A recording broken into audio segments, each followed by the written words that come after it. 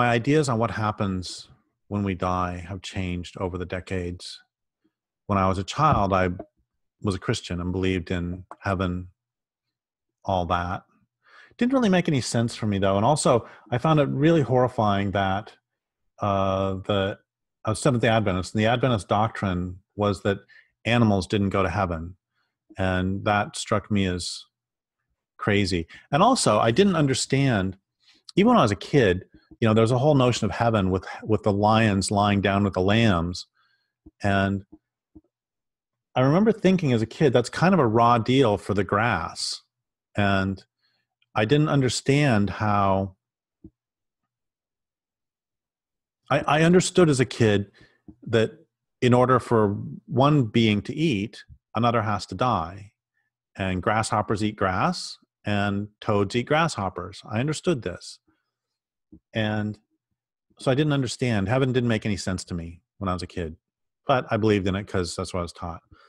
And then I went away from that, and through my 20s and 30s really, I thought that basically when you die, it's, as the song goes, boom, boom, out go the lights. And it's just it. And over the time since, I have come to believe that when we die, there is, I don't know what, but there is something, and there is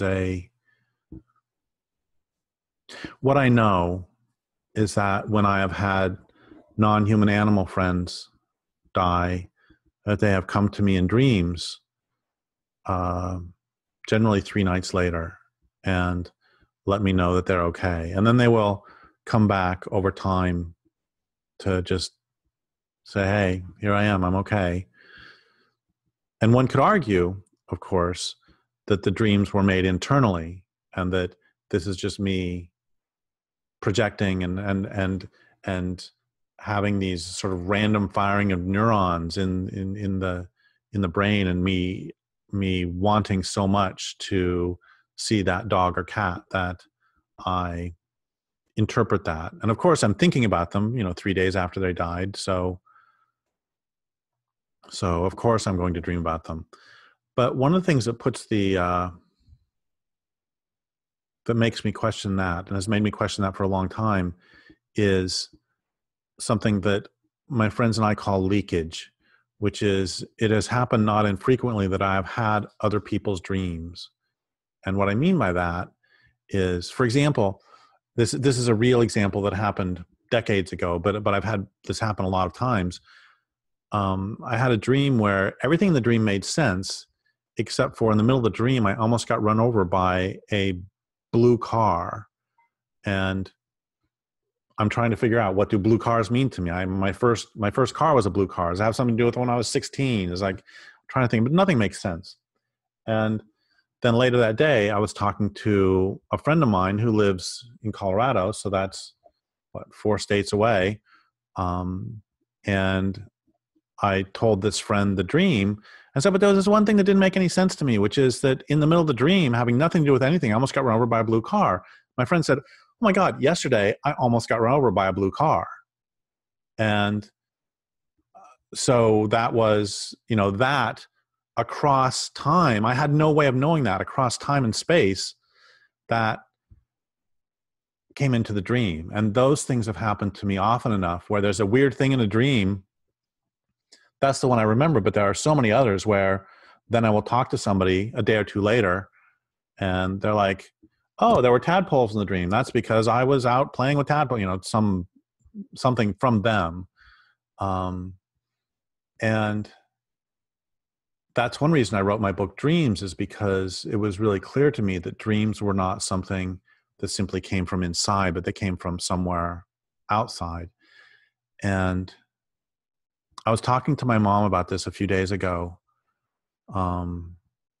and she was saying that one of the things that has made her know that when we die, it's not just the lights go out, is that in the 50 years now since her father has died, there have been many times when she has sensed his presence in a room, and there have been times when she was facing difficult decisions and she would hear his voice giving her advice.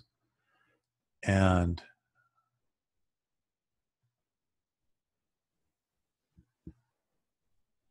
I think there are not many cultures who have not had some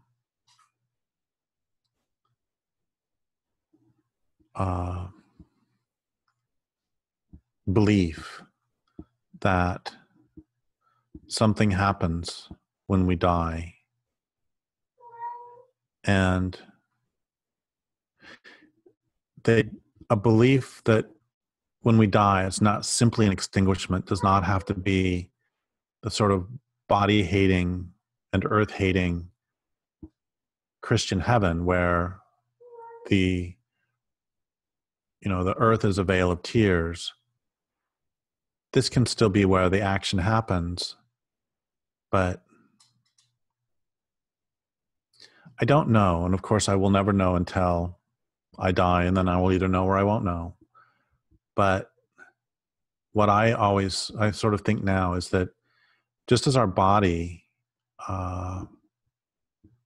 slowly dissipates and becomes a part of everyone else, so that when a dog dies, when a dog friend dies, I put him outside, and then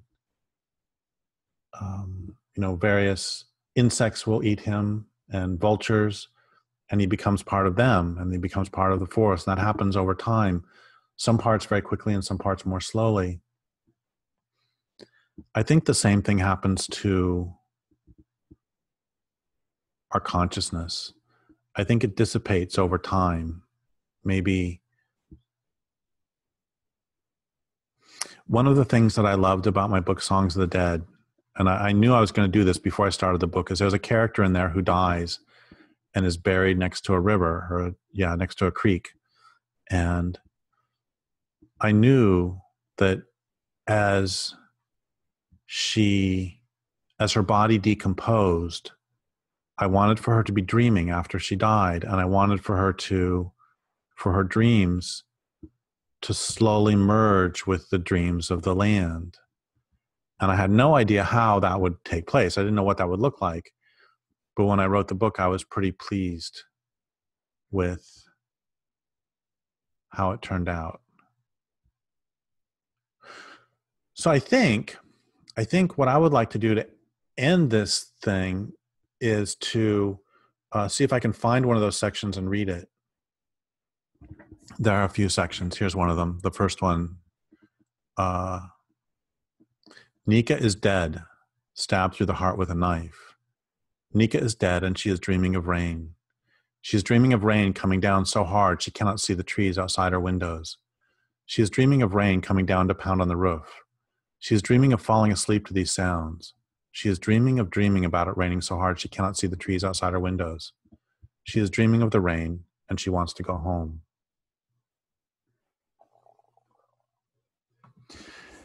Nika is dreaming of falling. She is dreaming of not being able to find the ground. She is dreaming of ravens flying toward her, then flying away with pieces of her in their beaks. She's dreaming of ants. She's dreaming of being carried away. She's dreaming of being carried home. She dreams of her mother the last time she saw her mother waving and waving. Until Nika can no longer see her, she dreams of her own body. She dreams of soil, of touching it with her fingers, her feet, then with the backs of her legs, her back, the back of her head. She dreams of tiny rocks, and she dreams of the sounds of water moving through the night and into the sky. She dreams of the stars and of the sun. She dreams of a cloudless sky she cannot see. Nika is dreaming. She's dreaming of nights and days and the sounds of a stream. In her dream, she feels the breath of willows on her cheeks and inside her bones. She feels ponderosa pine roots pulsing beneath the ground, and she feels the ground itself breathing its way into her. She no longer cares or even notices how long these breaths last. She merely takes each one in and lets it back out. She feels herself settling deeper into the spot where she lies, like a cat on a lap, like a river in a canyon, like being in bed after a hard day of playing when she was young. Nika is dreaming, and sometimes she sees other people, people she doesn't recognize. They walk like ghosts and sometimes notice her. Most often they don't. Nika is dreaming, and sometimes her dreams are filled with yearning, yearning for her mother and father, and yearning also for other things she has never known, yearning for things she cannot yet name and does not know if she ever will. Nika is dreaming, and she's filled with yearning. She's dreaming of fish longer than her arm and bigger than her thighs, and they're swimming shoulder to shoulder in a stream. She's dreaming of grizzly bears walking humpback along the bank. She's dreaming of the weight of ancient trees pressing down on her chest, and she's dreaming of fire and rain and snow and willows and more birds singing than she ever imagined existed. The songs fill her ribcage and leak out of her throat. And sometimes she cannot hear her own voice over the songs of the birds, the bears, the salmon, and the trees. Nika is dreaming.